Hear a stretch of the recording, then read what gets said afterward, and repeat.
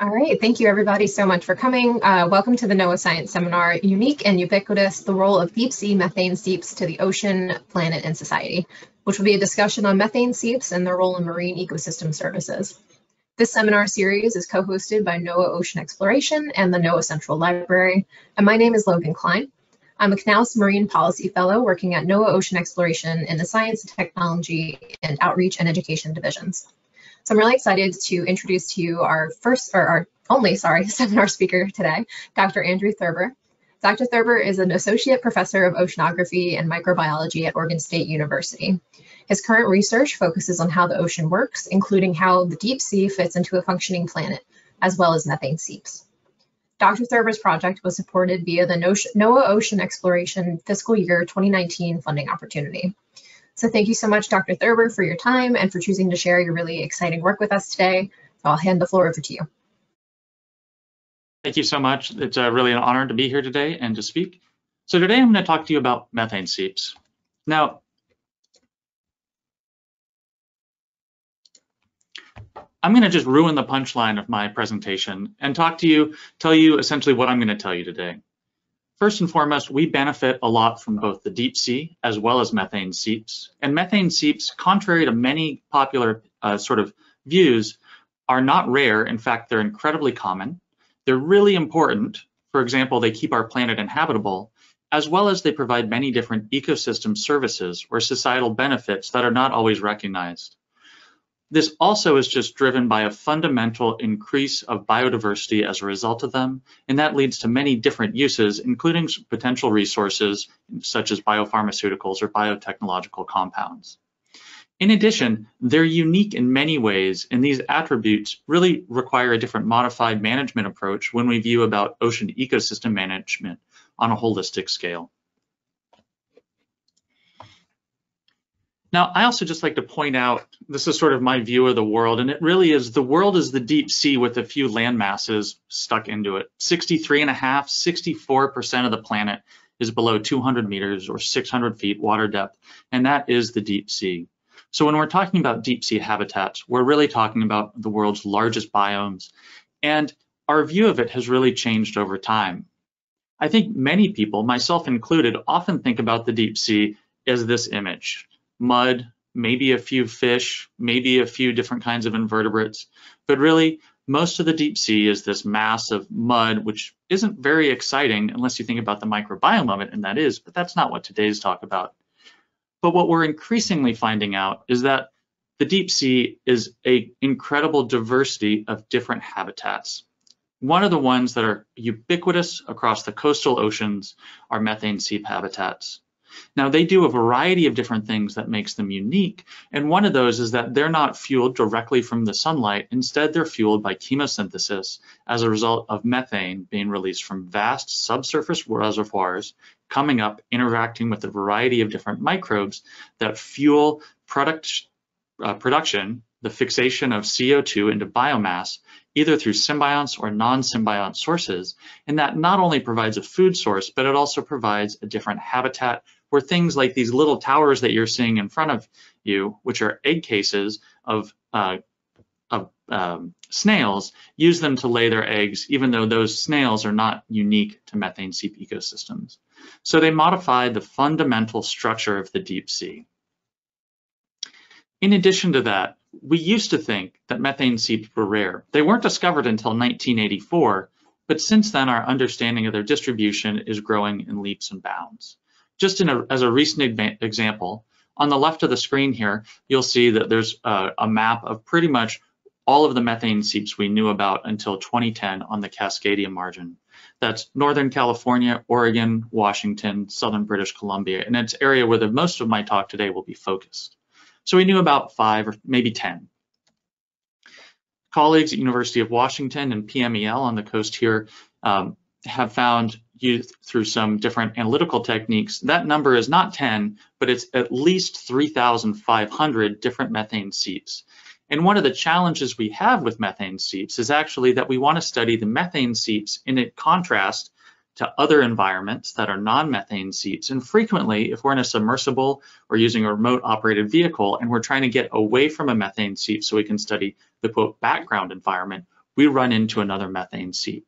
These are ubiquitous and incredibly common habitats, and that also makes us shift our approach and our want to understand their role in the ecosystem, because there's not 5 of them, there's 3,500, and it means that they can have a much, much greater role in the overall ocean ecosystem, which is a goal of research. Now, this is a few different examples of how they can impact within the ocean. They can be sources of increased predation. They can be a source of productivity. They can sort of create a sphere of influence, not just epicenters, but spheres that overlap in a variety of different ways. And that's going to be one of our main themes that I'm going to talk about today. So, kind of big questions. What is the influence of seeps on the ocean and society? And we have a few challenges associated with that. One, until recently, we've really only studied a handful of seeps. There's one off the coast of Oregon, Hydrate Ridge, one of the best studied ecosystems of this type globally, but it's only one. In addition, we always focus on the seeps. They're really cool, but they're also in this framework of an ocean ecosystem. And so if we want to know how the ocean functions, we need to understand them within that context. And finally, they're very dynamic and they change over time. So each one of these can impact our understanding of these habitats in the overall ocean.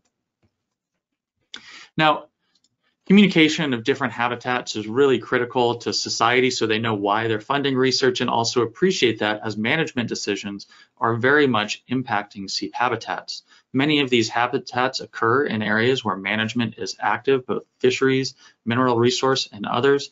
And so we put out a video in the Oceans Today portal, which highlights many of this. And this was working with some colleagues here at Oregon State University, as well as the NOAA team. And one of the main goals is to identify how things like microbes, which eat methane, being released from vast subsurface reservoirs, and you can see that methane bubbling out here, lead to these different ecosystems. Methane seeps result from dead organic matter, mostly phytoplankton, but fish is a good example, that rots over time in the subsurface, leads to methane buildup, and then that not only creates a food source on the seafloor, but also it, as a byproduct, ends up even creating rocks and shifting the overall function of the habitat. And those rocks are even storage areas of carbon dioxide, which can mitigate some of our impact on the global ecosystem through human activities. So this is just a minute of the Ocean Today portal. I'd encourage you to go look at it because it summarizes much of the work I'll talk about today. But the point of this is really to identify and communicate the role of methane seeps in ocean ecosystems.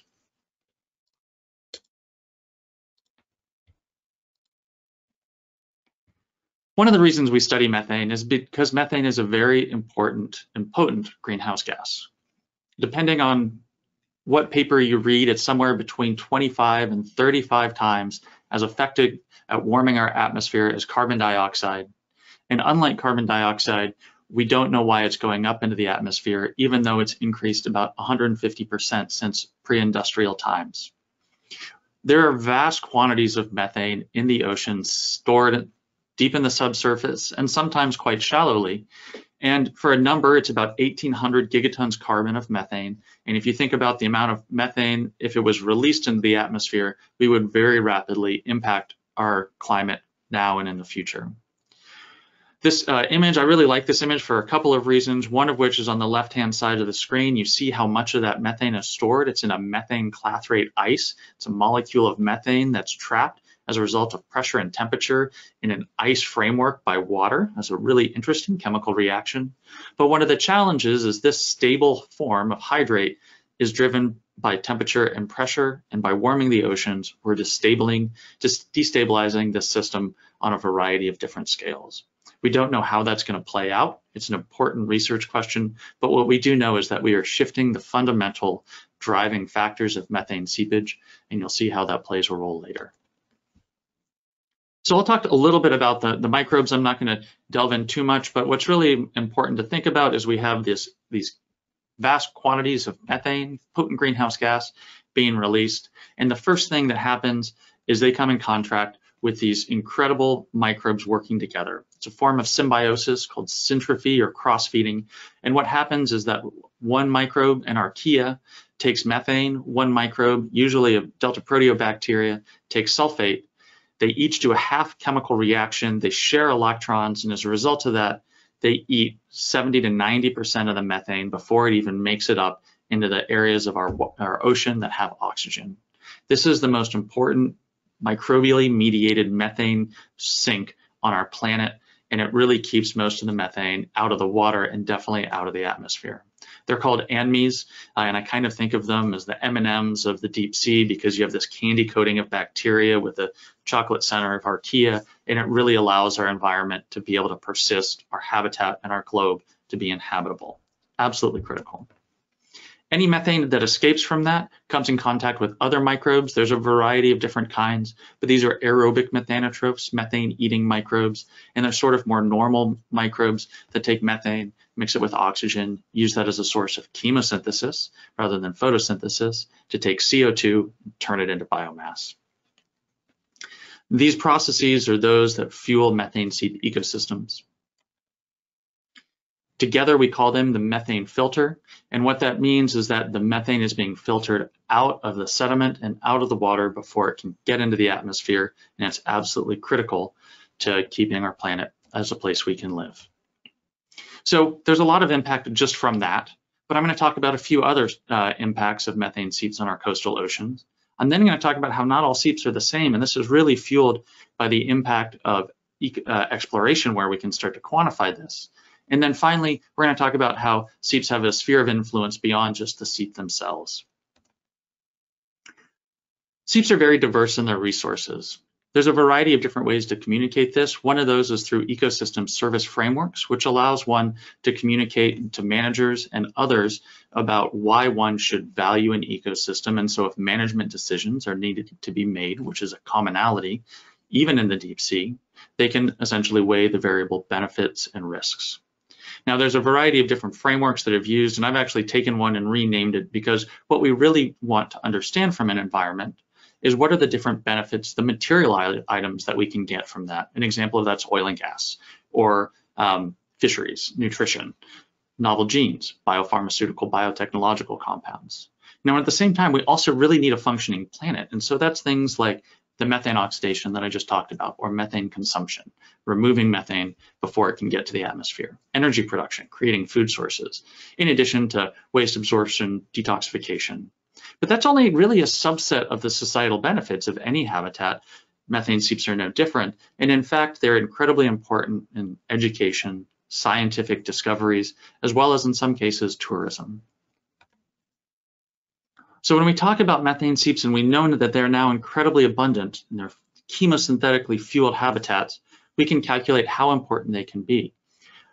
We did some back of the envelope calculations and came up to globally, methane seeps release about 7 to 10% of all of the energy that goes into the deep sea. So these are not unique, rare habitats. They're actually so abundant that it is a significant amount of energy balancing that's coming from the sun to fuel deep sea habitats globally.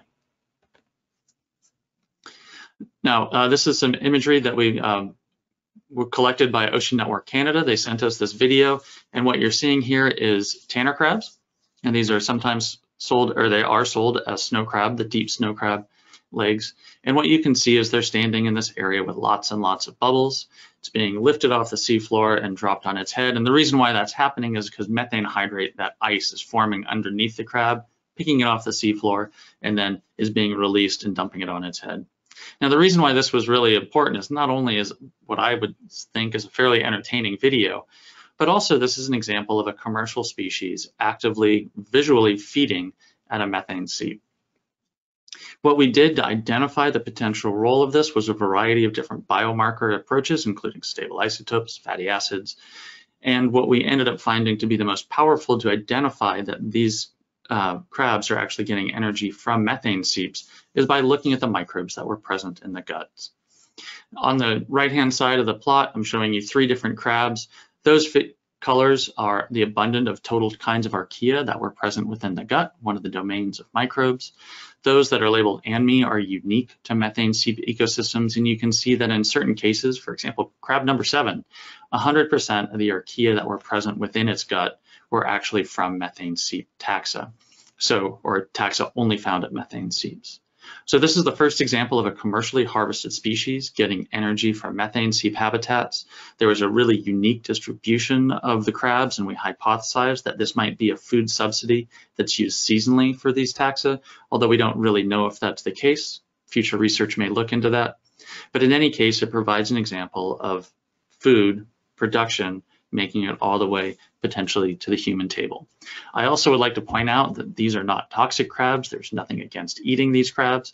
It's just an example of really the energy coming from the seafloor to our plates. Another great example are fisheries. Fisheries in the deep sea are very active, especially for ground fish. And I'll just use an example I'm most familiar with, which is off Oregon. There's many different fish species harvested in the deep sea. Many of these are ground fish. It's a $14.3+ million industry. And using some older data ending in 2010, more than 65% of those are actually caught in the deep sea. This is a heavily regulated industry, and the regulations are revisited on a 5 to 10 year scales. We're increasingly able to understand the distribution of these taxa as a result of exploration, collaborations with many scientists, and we started to find there are certain taxa that are found in increased abundance at methane seeps, including thorny heads, maybe in certain cases Dover sole. But every once in a while, when we're exploring the deep sea, what we find is completely unexpected views. And this is one example of that. These are sablefish or black cod. This is an incredibly important fishery off the coast of Oregon. And this is a massive amount of them that were just covering this methane seep habitat. This is a video collected by the Ocean Exploration Trust with the EV Nautilus, and essentially it went on for 3 to 4 hours. There were so many fish, the tasks planned for the dives weren't able to be accomplished because the fish were in the way, but this is a huge aggregation that co-occurred with the methane seep environment. As a result of the observations, including such as this, the Regional Fisheries Management Council, the Pacific Fishery Management Council, has identified methane seeps as essential fish habitat, so their distribution can be considered when they're making management decisions. So even though they're the deep sea, they're increasingly being appreciated for their role, including in things like provisioning services or material benefits to society. So seeps in a coastal ocean and what we get from them, these are abundant habitats. They fuel the habitats, including all the way up to people, and they're really important for greenhouse gas cycling with a variety of different exciting ways that they may impact society moving forward.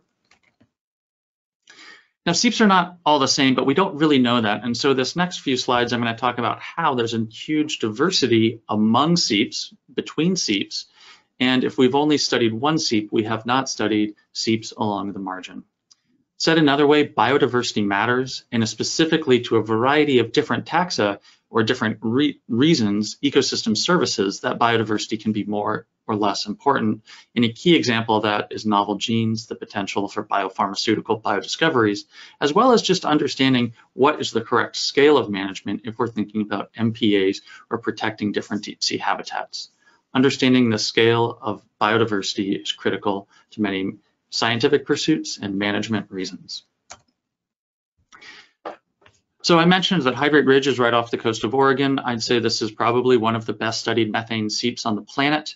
It is a wonderful area to really delve in and understand exactly how these different taxa and different microbial processes function, tied into the geo-landscape that's present there, but it's only one. And so what we wanted to do is partnering with Ocean Exploration Trust, Ocean Network Canada, as well as Ocean Exploration NOAA. We've essentially been trying to collect samples from as many different methane seeps along the coast, now that we know that there's 3,500, so we can see what is the scale of biodiversity. And I'll just talk about a few different seeps that we studied initially, and then I'll expand this up over time. As you can see, we have samples including from Clayoquot Slope, Barkley Canyon Seep in Canada, down to Juan de Fuca, all the way down to Klamath Knoll, which is just north, or just about on the Oregon-California border. Here's a visual representation, and what you'll see is that all of the seeps look really different from each other.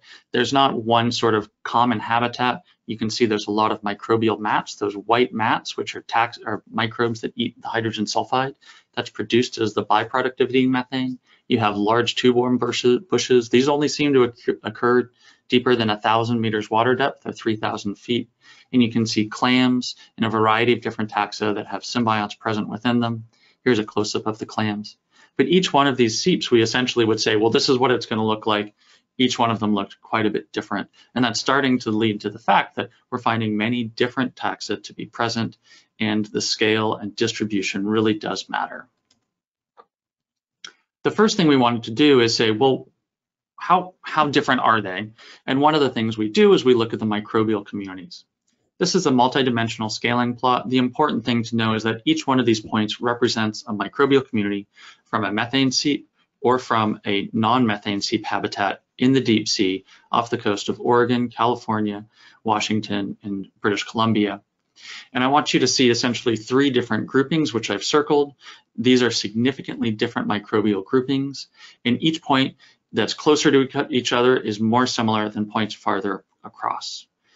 The circles are significantly different microbial communities, and what you can see is that there's non-seep habitats, and then there's seep habitats separating the Canadian methane seeps from Oregon, Northern California seeps. So there's a regional biogeography to these habitats, which we've been trying to better understand.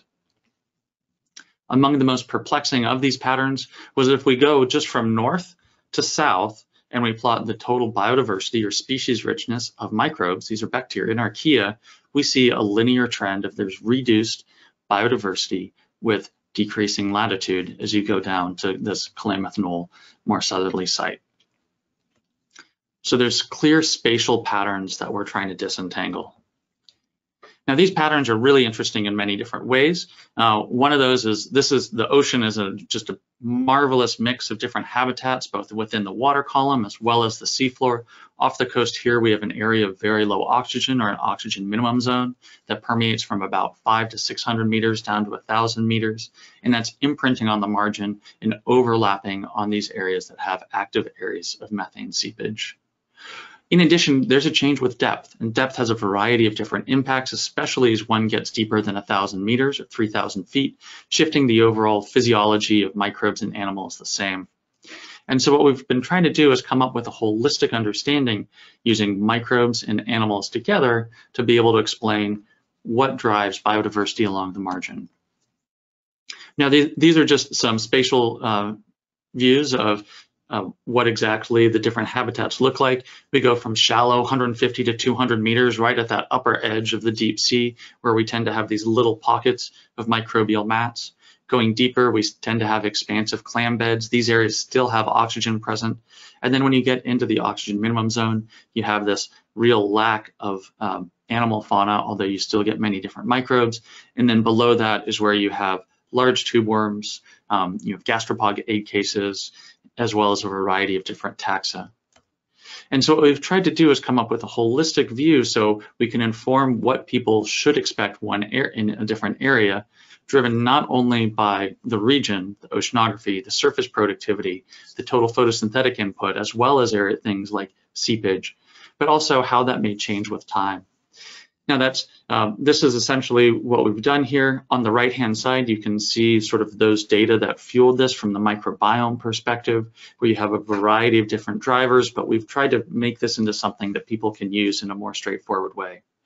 First, we have these shallow areas where you have lots of energy from the sun getting deposited in these shallow, less than 200 meter sites. As you go deeper, you get to this area where that methane hydrate, that ice, is just barely stable. And so you tend to be at that feathered edge of hydrate stability, which is also the epicenter of where a warming ocean can change these environments. These areas, we have microbial communities that are similar to deeper communities. There's oxygen in the water column. We start to have lots of clams.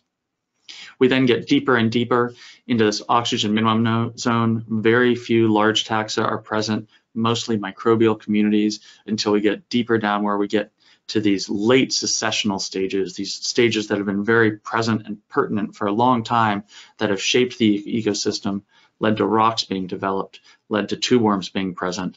And essentially, these are the sort of classical methane seep habitats. But I'll say when we embarked upon this work, we really hadn't spent much time discovering these. And in fact, tube worm bushes themselves were almost unknown from this region because we hadn't explored those deeper depths. So we're still sort of scratching the surface on biodiversity, but we're really trying to understand it in a holistic framework for a variety of reasons. Now, I've been increasingly interested in fungal communities, and the reason is because fungi are the movers and the shakers in addition to the microbial communities. They're able to break down carbon, take CO2 that's been trapped in these really ugly carbon molecules, release it, and so there can be important in remineralizing or making other kinds of buried compounds now available either for other animals or microbes to eat, or release that as CO2 back into the water column, impacting our carbon legacy. So my student who defended her master's thesis, I guess that was last year, Leila Arter-Bellucci, decided to look at the fungal communities at methane seeps. And this was a challenging project because more than 50% of the taxa that counted as fungal communities were completely unknown to science, even at the phylum level.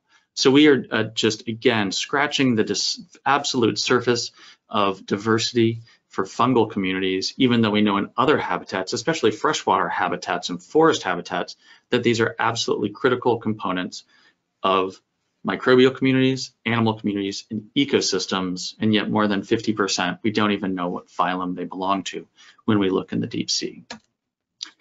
Much like the microbial communities, they also have regional variation in biodiversity. Again, this is a multidimensional scaling plot. Each one of these points represents a sample and thousands of different fungi. And the circles represent significantly different grouping. These were sampled at 4 different methane seep habitats, as well as off seeps.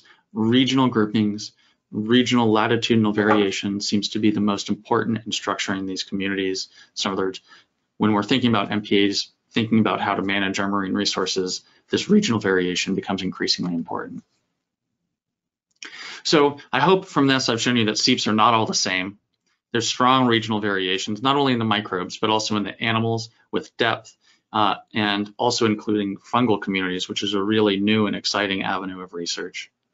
So in other words, a seep is not just a seep, but we've been studying the seeps themselves. So let's talk about how they fit into the ocean ecosystem. So I'm going to talk about 2. These are 2 of my favorite seeps. I like them because they're not very far apart from each other. They're at the exact same water depth at about 1,000 meters. And what we're looking at here is one we called Mule. This is essentially the top of a seamount that's been paved over. These rocks are formed as the byproduct of microbes eating methane. It leads to the precipitation of carbonate within the sediment that if it goes on for thousands or millions of years, you can end up with these habitats. Cold water corals, sponges can settle on them. In each one of these little white pockets, you can see some cnidarians there and some thorny head fish take advantage of this habitat to shift the overall function. So we like to consider this an old seep. How old is it? We don't know, but things more on the thousands to millions of years. Really not far away from it was one of the largest areas that's just dominated by microbes I've ever seen. It was a spherical microbial mat, which is an area that has lots of methane being released from it, that was 60 meters in diameter. It was a giant circle. This is not that 60-meter seep. This is just a little offshoot to the side. Really remarkable. And what this allowed us to do is actually study those areas and then look at how it impacts the environment to the side. Milo Cummings, who was a graduate student in my lab, wanted to look at the microbial communities within the sediment, both close and off the seep. And so we have these 2 seep, what we like to call the young seep, that big microbial mat with no real rock deposit, which takes time to build up, and then the old seep underneath. And going from the seep on the right-hand side to the non-seep, 150 meters off the seep to the left-hand side, and going from blue to red, we have an increase in biodiversity, microbial diversity, and that's as a function of sediment depth, which is what the y-axis is on each one of these plots. Somewhat surprisingly, there was actually a sort of an ecotone or a maximum area of diversity 5 meters off of the seep, not at the seep itself, which indicates that even within the sediment, not even thinking about the water, but even within the sediment, we have this area where it's having an expansive impact on the sediment community going out farther and farther. If you look at Mule, the lower one, you also see that there's a peak in biodiversity as you go off seep again. So there may be an impact to the seep even 50 meters off of the seep within the sediment community. So they have an expanded impact. It's not just the seep themselves. Now, one of the reasons we care about biodiversity, there's many reasons, but one of them is that biodiversity translates into a variety of different potential human uses. These have many names. Marine genetic resources is an often used one, especially at the international scale. Biopharmaceutical and biotechnological compounds is another one of those. And then they used to be traditionally called natural products. In many ways, these are the same way to talk about compounds that can be used for clinical, medicinal, or industrial use. Increasingly, natural products can be incredibly important for solving different societal illnesses, and 50% of cancer treatments are currently come from natural products. Marine natural products is an area where we're finding many new different compounds. If you look at just those deeper than 50 meters, there haven't been a lot of research there, but more than 600 MGRs of potential societal use have been found there. And 75% of those collected from deep sea have been shown to be bioactive in some way or another. In other words, there's a real epicenter and opportunity to understand how this biodiversity may impact future society.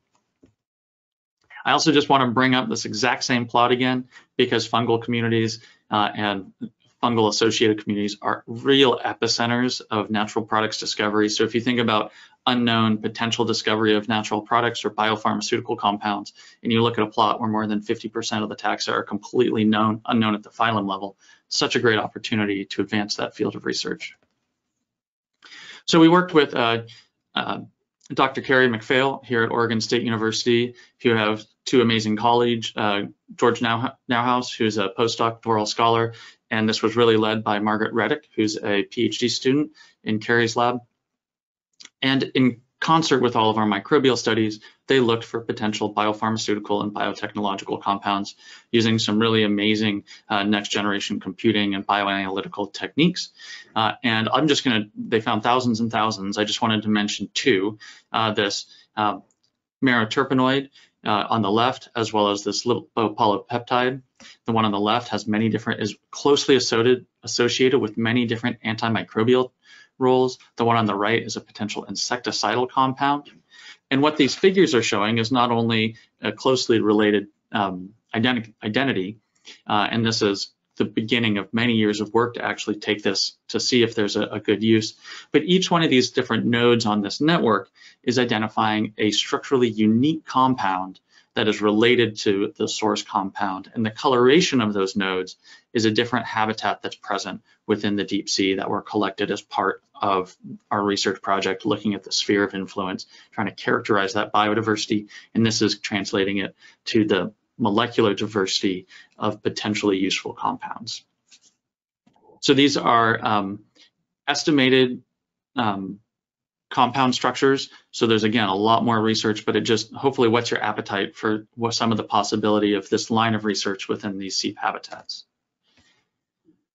Now, taking the same plot of biodiversity that Milo Cummings put together, and that's in a paper that's out in PeerJ right now, Margaret then took and mapped on top of that the diversity of different compounds that were present within the sediment. You can think about these as metabolomics, or different ways that microbes communicate, but really how microbes fight with each other as well. And when you find two microbes trying to outcompete and fight with each other, that's really when you end up with these small molecules that might turn out to be very effective at keeping those microbes from being effective in other areas.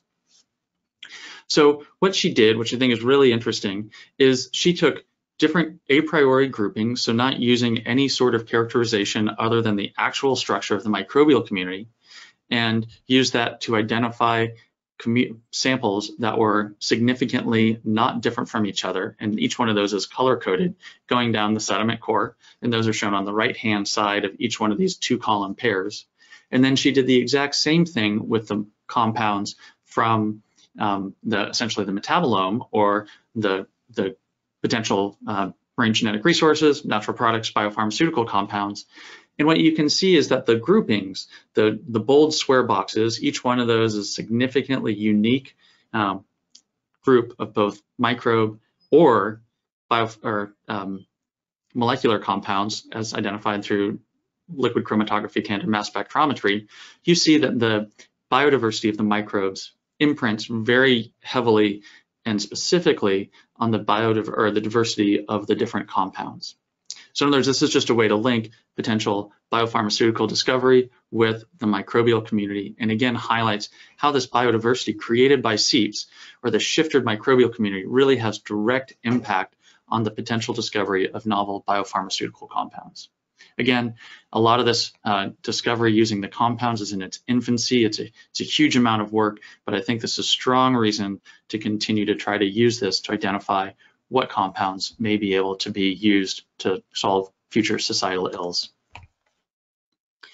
Whereas that's really an exciting opportunity, there's many other uses that are posed for deep sea habitats. Methane is a potential source for natural gas. It's currently not economically viable. However, it's been discussed. There are maps of methane anhydrite resources off the coast. The other potential source of mining or use, more sort of specific use, is looking for rare earth elements or other elements within the seafloor. And what this is showing is that if we look at the distance from seep, these were taken at the exact same place as the previous microbial communities that I talked about. We can see for 4 different rare earth elements, there's actually an increased abundance within the sediment at these methane seep habitats. Now, rare earth elements are incredibly geopolitical landscape discussion that is well beyond the scope of this current presentation. But what's really important is for technological advances, many of them are absolutely critical. They're not good sources in many places on land, and so there's a real drive to find resources that can be used at a concentration where they are able to be used by industry. And as we can see, methane seeps are one area where we might actually have an increase, but that raises a whole nother scheme of management questions as to what we as a society may choose to do with this information. So, in fact, some of the rare earth elements were more than 30% enriched in seep sediments. On a much more exciting note, rather than mining and specific use of the environment, methane seeps provide a whole lot of crazy biodiversity in the animal realm and animal form, and this can be used in many ways. One of the ways is through inspiration for art. I am fortunate and privileged to get to work with Lily Simonson, who's an artist based in Berkeley, California, who got completely enamored with methane seep habitats as the result of the discovery of Yeti crabs. She's done an entire series of Yeti crabs, but increasingly she's been interested in microbial communities and seeps in general. And this is a way to, again, translate why we do exploration, why we do science, to people in a way that a scientist like myself will never be capable of doing. And so art is one of the real societal benefits from deep sea habitats and methane seep habitats as well.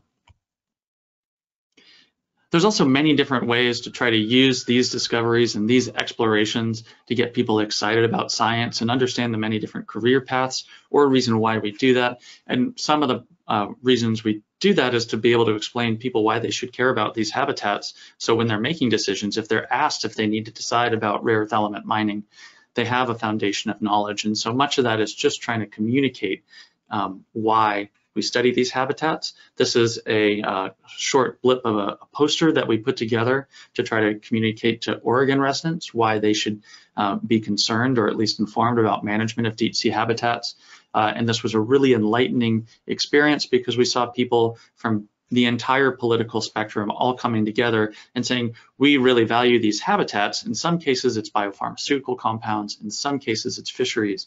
But by creating an informed populace, it allows them to really realize why we are doing what we're doing. I also like to say it's a hook for education. One of my most enjoyable experiences was we were running these focus groups and we had this document to try to communicate the different values. And one of the people actually said, can I bring this document home because I want to share it with my family? We actually ran surveys months after we did it. And what was most surprising is most of the people, actually from a museum exhibit we displayed, most of the people not only remembered something from the exhibit, a majority of them had actually told somebody else about how amazing the deep sea is, and methane seeps were well prominent in that discussion. So it's not hard to get people excited about these environments if given the opportunity, and sometimes it's really a communication, whether that be working with social scientists to use the right words or with artists to spark that interest. And I love to talk to K through 12 schools, and it is not hard to get elementary and high school students really excited about these environments if given the opportunity to do so. So there's a variety of sphere of influence. Some of that's localized, 5 meters off, different biodiversity that can translate into different biopharmaceutical compounds. Sometimes it's implications to society. I talked about crabs that eat methane seeps, massive aggregations of sablefish, but also that sphere of influence expands all the way up to coastal and non-coastal communities, both within the US and globally, because they can be that way, that hook to get one into science, that hook to get one into caring about environmental management, or at least just having informed decisions as we're all asked to make decisions as to what uses we have for our natural resources. So seeps have a sphere of influence far beyond that little, maybe not so little, role on the seafloor.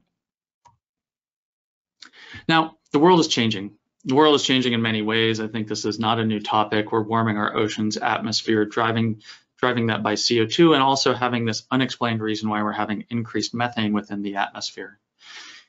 Methane seeps are a really interesting nexus of this, in part because they are going to be changing, and they're an environment that changes in a unique way. Now, one of the reasons why they're unique is that things at seeps go slowly. Those tube worms that I showed images of, they grow for hundreds of years. They don't grow quickly, they take a long time, much like other deep sea habitats. Some of the more interesting taxa that grow very slowly are those anaerobic methane oxidizing symbiotic relationship between that archaea and the bacteria. Most microbes, they can double their cells in about 12 hours, 24 hours is a fairly slow microbe. These particular taxa, and these are the taxa that are responsible for keeping most of the methane out of the atmosphere globally, they double on 6 to 7 months. If we take, starting with 1 or 2 in the sediment, adding methane, and seeing how long until they can reach what we consider a standing stock of those communities, we're talking about a decade. And we're changing the environment and the fuel. And so it begs the question, how long will it take these microbial communities to actually respond to any sort of perturbation on the seafloor, for example, warming destabilizing those methane hydrate reserves? Well,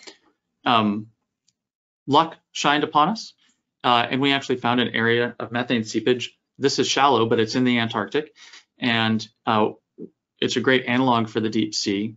We know that it turned on in 2011, and what I'm going to show you is that it's taken more than 10 years for this microbial community to become adapted.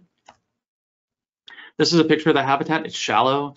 I think it's beautiful. It's underneath a frozen ocean. You can see a crack in the ice, and these white microbial mats are exactly like the white microbial mats that I showed you from off the coast of the Oregon, Washington, Northern California, British Columbia, globally. And it was exciting because it's dove on since 1967. It formed, this seep just popped out of nowhere in 2011. And so we've been able to study how the microbial community changes over time. And it's the only place on the planet that we can do this. And we think it's going to be a window into understanding our future climate trajectory and the role of methane in it. Here's another multidimensional scaling plot. This one's really nice and straightforward. Essentially, we have control sites of the microbial community not at the seep. After 1 year of seepage, we had the microbial community start to change. After 5 years of seepage, it continued to change. We have new samples from 10 years after the seepage. And what this is supposed to show is that it's taking essentially 5 to 10 years for the microbial community to adapt. That's not in any climate models. And even if we look at the amount of methane coming out of the seafloor, 10 years after seepage began, it's still not limiting that methane, and we do not have an established sediment filter. Now, this is research that went on in the Antarctic. However, there's real pertinence off the coast of anywhere where there's methane hydrates, and that is the US, Eastern, Western, and Gulf of Mexico seaboard, because all of a sudden we might have a lag time where it takes a while for the biological mitigation of methane release to become established to a point where it's not going to be impacting these large critical greenhouse gas cycles. So what I hope that you took out of today is that seeps are very variable. There are areas where there's unique biodiversity, and that biodiversity has a footprint that expands out. It impacts a variety of different aspects where NOAA touches on, global management touches on, be they fisheries, resource extraction, and those have specific roles for economic futures, be that drug discovery or different sort of extractive processes. All this is really possible driven by exploration. It allows us to look not at one site, but how variable those sites are across an area spanning from the Canadian border or just beyond, all the way down to the essentially anywhere we can get access to. I'll say the Canadian border samples were all taken by Canada. They sent us to us as part of a different project, but it's great to get these latitudinal gradients driven by international collaboration as well. This exploration is critical to try to understand how the ocean works, how variable it is, and essentially, hopefully, inform some increased management.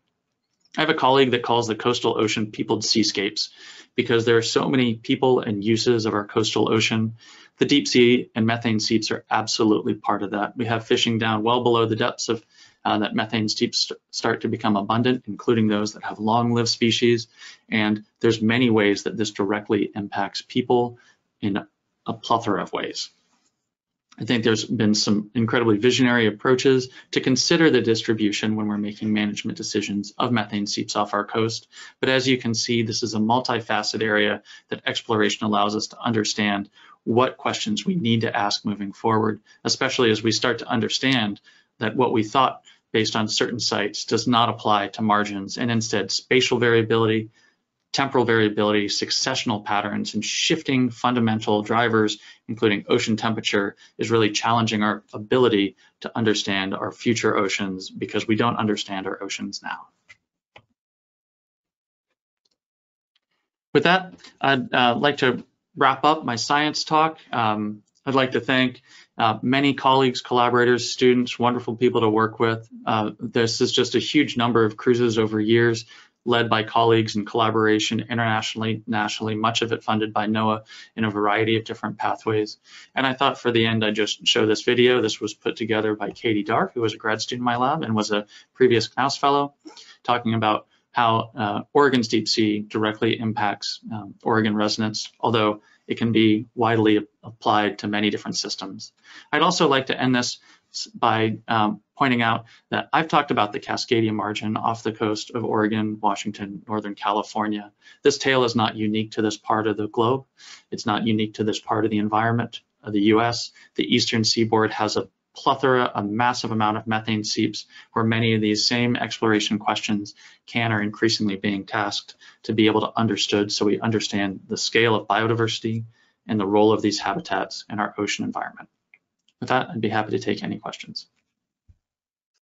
Thank you, Dr. Thurber, so much. You've definitely opened my eyes to methane seeps and appreciate that. So audience, we have about 12 minutes to take your questions. And I would love to see them. So go ahead and type them into the questions chat box. It's located in the control panel, probably on the right side of your computer. And I'm going to read those questions to Dr. Thurber. And just as a reminder, if you showed up a little bit late, I'm going to put the link to the NOAA Central Library YouTube channel into the chat in a moment. Please encourage people that were not able to make it today to watch this recording. This is a really interesting topic, and I think a lot of people would be interested in it. So we did get our first question while you were speaking. This first question asks, what impact would offshore wind energy affect the ocean circularity mechanism? So offshore wind is a really hot topic right now, and it has many different implications. Just speaking from seeps, which is what I'll do, it really matters where they are and the way that they impact the seafloor habitats and whether or not the seafloor has been mapped for what seeps are present. It's easy to dismiss renewables or embrace renewables for energy, and just having an informed management as to know what habitats you're impacting and how is really critical. Offshore wind has significant infrastructure that goes on the seafloor. I would personally advocate for not putting those on top of a methane seep that has 100 to 1,000-year-old organisms on it. But there's many different pieces of information that needs to go into scoping the distribution of where offshore wind is the correct place to be used and the many different users of those different resources, including recreation, commercial, fishing communities, as well as making sure that the impacts of all of the different habitats on the seafloor are considered when that decision is made. Thank you. This next question asks, regarding spatial variation between seeps WRT regional and latitudinal factors, can you speak to whether you have observed or whether you think deep sea seep species at these different sites would have different physiologies, chemical compositions, for example, shells, or behavior? Yeah, so that's another great question, and it's one we've really struggled with, in part because we don't find a real clear driver of the latitudinal gradients that we would expect. We expect it to be productivity or oxygen, and without knowing the underlying drivers, it's hard to point out the physiological differences of that. Some of the other research we've done is tried to look at the composition of symbionts present within some of the chemosynthetic organisms, and we have started to see that there is some regional variation, either with sharing symbionts or not, and that is a way to start to look at the physiology of that. I'd say right now we're really trying to understand it from an energy in, energy out, and because energy is so important in these habitats, and by that I mean the amount of chemosynthetic fixation versus sunlight fueled fixation, photosynthesis, each one of those can lead to differential physiology. We are at an incredibly exciting time though, able to start looking at genome and transcriptome or RNA translation of DNA to know what microbes are actually doing. And microbes, be they bacteria, archaea, or also organisms, where we can start tease apart the physiological role of latitudinal gradients by actually seeing what things are doing rather than just sort of coarse approaches as who's there or who's not there, because who's there only is one picture of it. Physiology can allow distributions of the same taxa to use very different sort of approaches in areas that have low oxygen, high oxygen, different depths, all of those patterns. And so the physiology definitely imprints over that, and I'm excited to be at a spot where we can start to tease that apart, but we have not yet been successful at that. Thank you. While we wait for our next question, I'm going to invite Logan to come back and tell us a little bit about our next ocean exploration event. Hi, sure. So thank you so much for sharing your research with us, Dr. Thurber, and hopefully everybody can continue to add questions into the chat. But I wanted to let people know that the next NOAA Ocean Exploration Seminar is co-hosted with the Central Library, is going to be on August 16th at 2 p.m. Eastern Time, and should feature Drs. Lisa Levin and Paul Jensen. And they're going to speak about their work on the biopharmaceutical potential of benthic communities across mineral-rich biomes off of Southern California. So if you're hoping to come into that, mark your calendars and we'll have some information out soon. Have we gotten any other questions? Because I have some for myself, if not. We did get one question just now. I'm going to go ahead and read that and come on back afterwards, Logan. So Dr. Thurber, this question asks, how does life around diffuse CH4 flux show differently than at sites with discrete CH4 seeps? Oh, so I love this question. So there's many different habitats that are all part of a methane seep, and there's some that are really heavily bubbling, lots and lots of methane being released, and that impact creates this sort of real epicenter of activity, especially for microbes. The vast majority of methane seeps are not that. They are just very diffuse, slow flow of methane being released through the seafloor, and that leads to habitats like the microbial mats. You can also get lots of microbial mats at the heavily flowing ones. And we do see that there's different microbial communities at those. A lot of that's been through global comparison. Different taxa, especially of those that are responsible for eating methane, are present at those different habitats. But again, we're still just scratching the surface on that. The other reason why I really love that question is that when we're looking for methane seeps, we look for bubbles. And the reason is because colleagues can use different sorts of sonar systems and multi-beam sonar to be able to identify those bubbles coming out of the seafloor, which tells us that there's a methane seep present. The challenge is that there's no good way via ship without actually getting down and looking to look for methane that's being slowly released from the seafloor. And so the reason why it's really important is when we talk about the 3,000 methane seeps, bubble streams coming off the coast here, that's only the really, really active methane seeps, or those that have bubbles that we can see, where the vast majority, or many of them, don't. Others will have a bubble stream here and there, but won't have it constantly. So again, gross underestimate of the total amount of methane being released and fueling the coastal habitats. And also those seeps that don't have bubbles, there's no great way to actually identify where they are. Even as we start and we increasingly map the seafloor, we won't be able to find the total distribution of that until we start literally going down and taking images of massive swaths of the seafloor, and it's a really exciting future direction. But yes, diffuse versus active seepage absolutely changes the microbial and biological communities that are present there. Thank you. We just got another question. This next question asks, do you know how the chemosynthetic microbe species compare to those in some deep freshwater lakes, such as Lake Kivu, Rwanda, DRC? Are they similar? So at a gross level, they are similar. And I don't have a great answer to that, other than at a very high level, there are similar taxa that are responsible for eating methane in both fresh as well as saltwater systems to a point. There are also taxa that are much more prevalent in freshwater systems than saltwater systems, and then some that appear to co-occur in different ways. So the challenge is that question really requires specific comparison, and that's comparison at the genome level. And again, we're just getting to the point where we can really get complete genomes or near complete genomes, because most of these taxa we can't culture. We can't get pure cultures in the lab.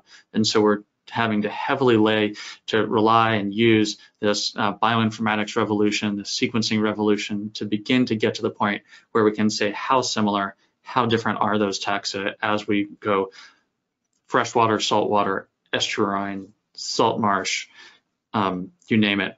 That's really that's where a lot of the research is going, to really disentangle that of the key taxa. Thank you. Logan's going to pop back on for the very last question of our event. Yep. So I ask this question a lot because we have a lot of interns kind of roaming the halls of NOAA right now, but can you just kind of briefly explain some key experiences that got you to where you are today and your background? Yeah, so I'd like to say that I've just sort of followed interesting things that presented themselves, and I never thought I would be doing what I'm doing, or what I am doing. I always wanted to study initially sharks and then fish, and then I got an opportunity to work with Dr. Craig Smith at University of Hawaii, and I spent 3 years staring through a microscope at worms, and I absolutely fell in love with worms. They're so diverse, so amazing, and then how they're interacting with microbes was this sort of the nexus of me trying to understand how ecosystems that are this microbial communities living with animal communities, how they work. And the more I look into it, you start understanding these bigger and bigger questions. And so I got the opportunity to start looking at polar systems, to understand that they're actually really part of the global world as well. And then methane seep systems, and appreciate their role in ocean ecosystems, and then just continued this path to try to understand how they are increasingly used by society. And I'll also say that my PhD advisor is Dr. Lisa Levin, and she's giving the next one of these talks, so it should be great. But she was instrumental in providing the tools, knowledge, and excitement to do the research that I'm fortunate and privileged enough to currently do.